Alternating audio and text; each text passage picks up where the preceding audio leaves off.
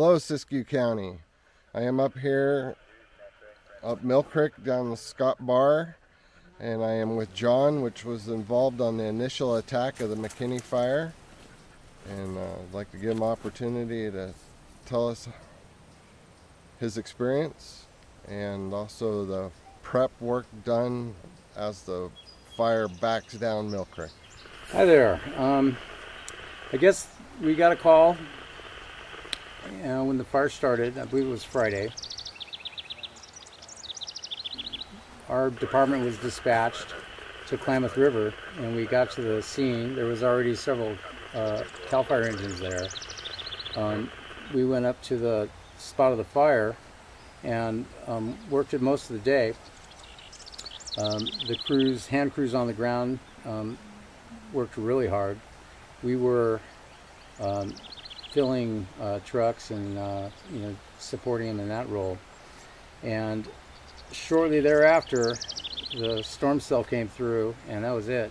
The downdraft came, wind shear for the aircraft.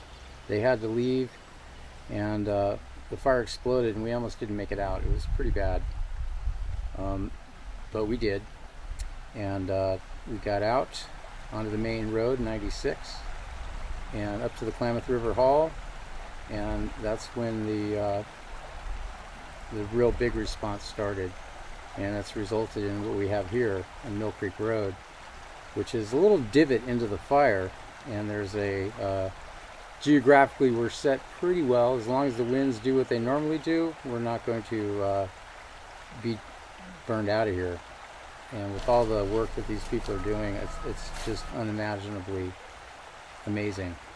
They are dedicated, they're motivated, they've got good attitudes, and all they want to do is help. And all I can say is thank you so much to all of you. So John, what do you have going on at your place here to help support the fire effort? This particular piece of property, it's kind of unique in this area because it's so well set up for defense. And the structure protection system pumps water right out of the creek and just dumps it all over everything. And it also has hose outlets that I can use to fill the trucks up. So what we're doing here is we're supporting the personnel that are up the hill by providing water, access to them at this collection point. And I can fill a 4,000 gallon truck in about 40 minutes. Have you seen a local law enforcement that is patrolling the area and keeping everything secure? Yeah, there are a lot of law enforcement coming up and down the road. I know they're all over here. They're concerned about looters and sightseers, looky-loos. And it seems like what they've been doing is they've been finding personnel that are familiar with this immediate area and moving them in to do the patrols, because up here, with the smoke and with the unpredictability of this fire, anybody that's back up in here, they need to know where they are and what their egress routes are, because it can get really dangerous, especially if that wind kicks up. I mean, if you haven't been through a fire, I've been through a few as a homeowner, it can be terrifying.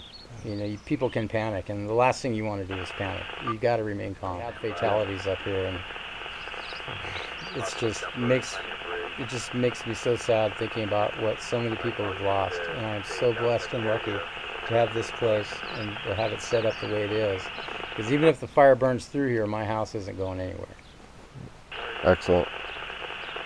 Well, thank you for your time, and thank you for your story.